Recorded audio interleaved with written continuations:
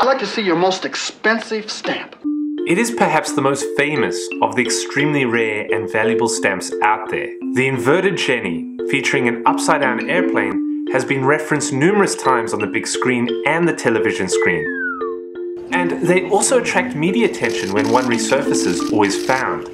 When up for auction, they often fetch staggering price tags as collectors compete for one of the most desired stamps in the hobby. So what is so special about this stamp, and why should we care?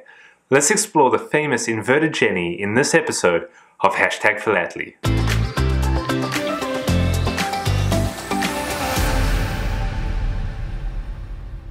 The story of the inverted Jenny is so much more than just a stamp with a mistake on it. It is tied to the incredibly important and perhaps underappreciated achievement in world history, the introduction of airmail. There had been experimental airmail runs in the US from as early as 1911. That, along with several different countries playing with the concept of airmail during the 1910s, it was just a matter of time until airmail became a major component of the transportation of civilian mail in the US. Side note, in 1912, a US parcel post stamp gets issued depicting these pioneering efforts to get mail in the air, although it's argued that it was more of a propaganda image to try rally political support for airmail. The stamp is titled Aeroplane Carrying Mail, and it was worth 20 cents for parcel post. It is considered to be one of the first postage stamps to feature a plane. It wasn't until 1918 that the US Post Office Department began a scheduled airmail service between New York and Washington, D.C. via Philadelphia. And so it's this 1918 airmail service that would require a special stamp. The start of this airmail service was to be a joint effort between the US Post Office Department and the US Army. This gave the Postal Department immediate access to experienced pilots, while providing the US Army with additional training opportunities. The Army placed an order with the Curtiss Aeroplane and Motor Company for planes to be used for airmail service, of which consisted of several Curtiss JN4 models. These biplanes were used during the First World War to train pilots and were ordered to be specially modified to carry mail, in which the front seat now housed the mail bags. The planes were affectionately known as Jennies due to their assignment of JN4. On May 15th, 1918, hundreds of spectators gathered at Potomac Park to watch the first northbound airmail flight take place from Washington, D.C.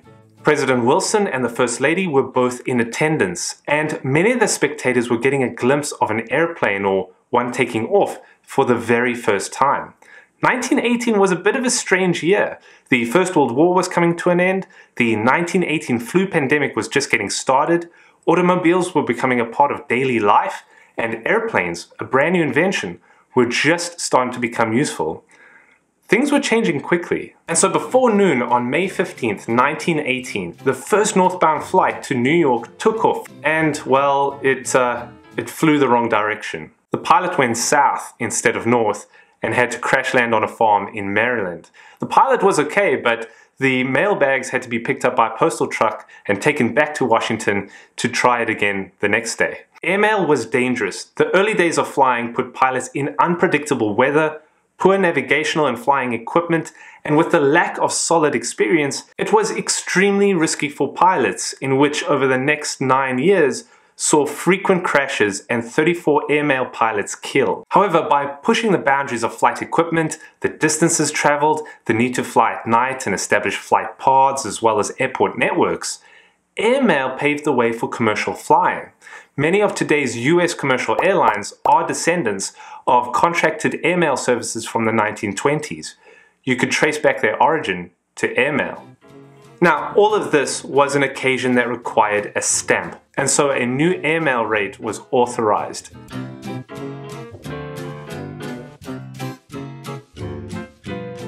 The 24-cent stamp featuring the Curtiss JN4 model is an exciting stamp. It was patriotic and meant to proudly display the colors of red, white and blue during World War I. And while there is no mention of airmail on the stamp, it was symbolized with the image of the Curtiss JN4. But there are a couple of interesting things to note about the image. Firstly, it displays an unmodified version of the Jenny, one that wasn't made to carry airmail. You can tell by the presence of the first seat. This had been closed up and turned into a storage place where the mail was housed for the actual planes that carried the airmail. The second thing to note is the serial number on the plane, 38262.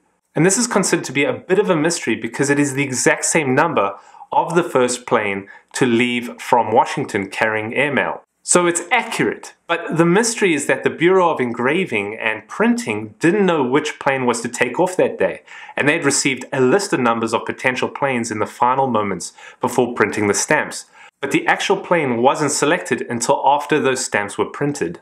It's likely to just be a coincidence, but it's a happy coincidence. The stamp's serial number matches the plane serial number that took off from Potomac Park. Another interesting feature is that the stamp was 24 cents. Quite a significant increase from the regular postage that was 3 cents at the time, and that rate only lasted for 2 months.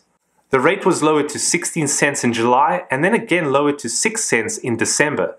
Each time the stamp was modified and reprinted, but this time in one color.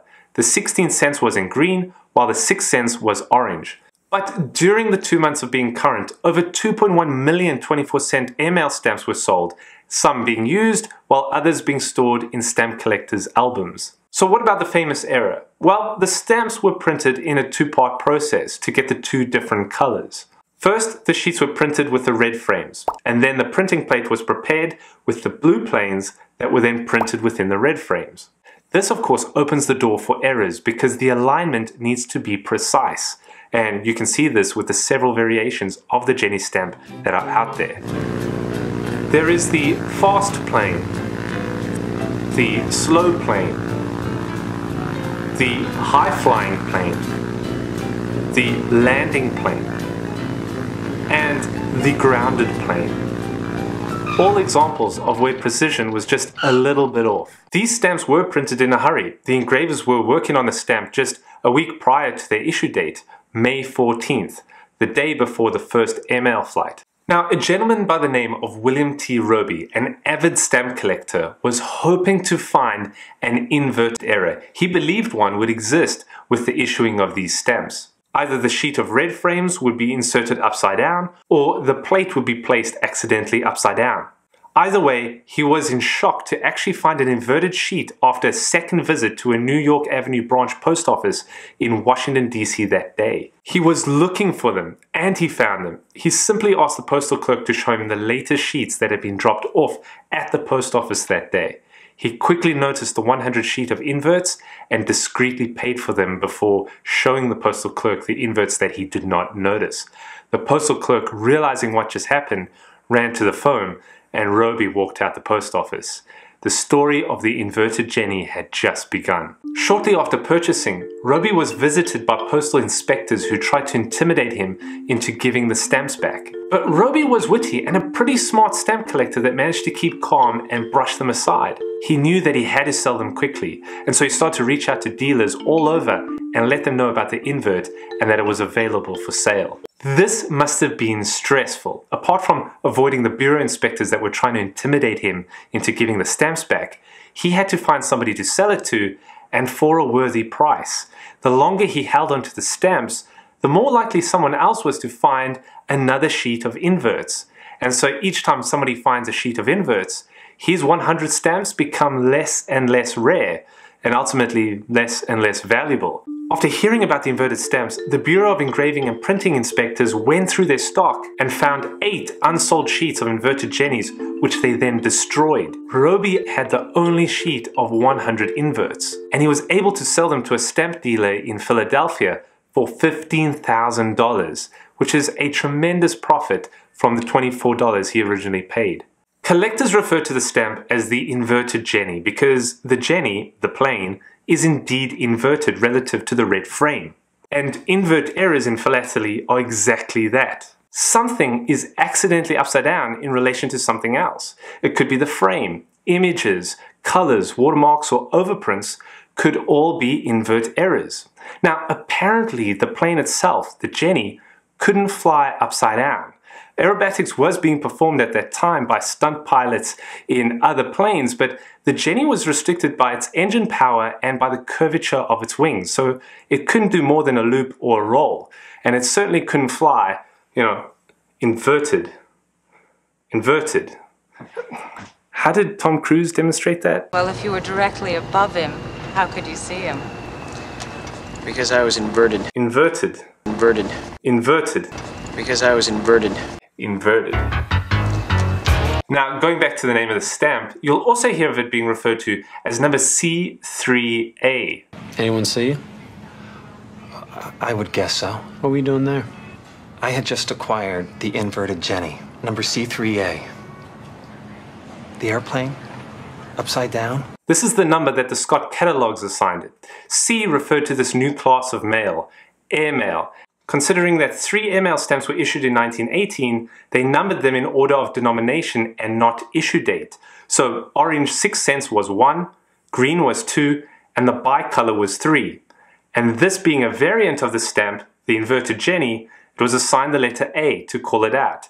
So it's referred to as C3A. After Roby sold the sheet, each stamp was assigned a number based on its position within the sheet, and that number was written in pencil on the back. The sheet was then broken up into singles and blocks of 4 and 8, and so the 100 inverted Jennies began a fascinating tour of changing hands and belonging to interesting collectors over the years. Some were stolen and retrieved, some were deliberately mutilated by tampering with the perforations to disguise them as different positions on the sheet. One was accidentally sucked up by a vacuum cleaner, but it survived. The sale price for some of these stamps have reached staggering amounts of money. One fascinating aspect of the inverted Jennies that needs to be known is the Ethel McCoy block, a block of 4 Jennies that were purchased for Ethel by her dying husband. They were stolen during a stamp convention in 1955. Since then, 3 have been found, of which were only retrieved after Ethel's death in 1980, one as late as 2016. Before she died, she named the American Philatelic Research Library as the beneficiary for the missing stamps for when they are found and recovered. As of today, the Research Library has retained one of those stamps and is the current owner, but one of the stamps is still missing. It's still out there, number 66. This is an FBI case that is still ongoing, and it's known that the stamps were sold after being stolen. And while the APRL, the American Philatelic Research Library, is the rightful owner of the missing stamp, there have been awards offered in the past for the return of the stamp with no questions asked. So if Granny and Grandpa have been acting suspicious whenever you go near their stamp collection, perhaps it's time to confront them. The stamp is iconic. It's shown up in television and cinema, in which it stars as the prized jewel that is both valuable and rare. And it has also been issued by the USPS as a commemorative stamp in 2013. The USPS issued mini sheets of the inverted Jenny stamps at a face value of $2 to celebrate this famous stamp era. But what the USPS deliberately did with the issuing of those stamps was print 100 of the sheets the right side up. Lucky winners of the right side up stamps ended up with a valuable item that has reached tens of thousands of dollars on the market. So why should we care? This is the question that I asked at the beginning of the video. Well, to me, the stamp is interesting because of its origin, its story, and its connection to the evolution of how we communicate. But it's also interesting because the story is not yet over. It's ongoing. As a collector or a stamp enthusiast, you could and should follow the story as it continues to be written. There are only 100 inverted Jennies, and the sale and auction of them is not infrequent. They happen occasionally. Actually, at the time of filming, there is one stamp available for purchase on the Mystic Stamp website. Position 27. It's going for over $500,000, but that shipping rate, almost $3. Yeah, that's pushing it a bit far for me, so no thanks. Several of the inverted Jennies disappear from public view for decades before re-emerging in an auction. Each stamp is known by its position on the sheet, so each stamp is tied to a rich history of owners and unique stories. And while you might not be able to own one of the 100 inverted Jenny stamps right now, the regular non-inverted Jennies are affordable in mint or used condition. There are covers available, but they are quite a bit more expensive. There are 2 resources that I'd like to point you to. The first is invertedjenny.com. This site not only has loads of more detail about the history of the stamp, its production, the early history of airmail, and so on, but it is keeping a current listing of each of the stamps from the sheet of 100. This includes a recent scan if available, and who has owned or currently owns the stamp. Several of the stamps get bought on auction anonymously, then we don't see them for a while. Others that we may know the owner of make the news from time to time. Another great resource is this book called Stamp of the Century. It's written by Kellen Diamanti and Deborah Fisher. I thoroughly enjoyed reading this book as it details the story of the inverted Jenny, its origin, and its owners. I'm going to include those details and links in the description of this video, as well as additional information that you can explore about the inverted Jenny. As always, thank you for watching and happy exploring.